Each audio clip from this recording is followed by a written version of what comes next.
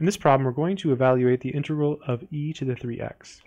So there's two ways to do this problem. So solution one is to use a formula that's often given in certain books. The formula says if you have the integral of e to the ax, and it's with respect to x, if a is not 0, all you do is you write the e to the ax, and then you divide by a, and you add a constant.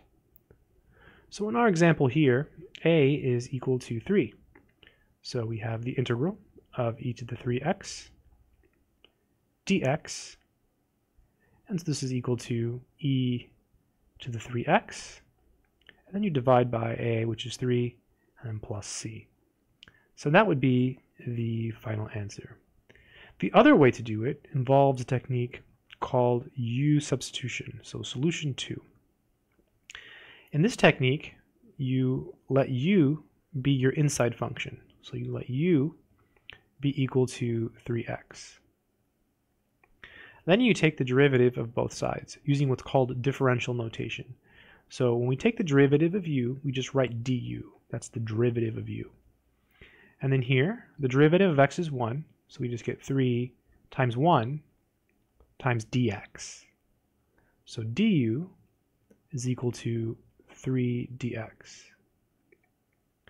So after we do this, we have to make what we have here look like what's in our integral. So you'll notice there's no 3 inside our integral. So what we do is we divide by 3 to make this match.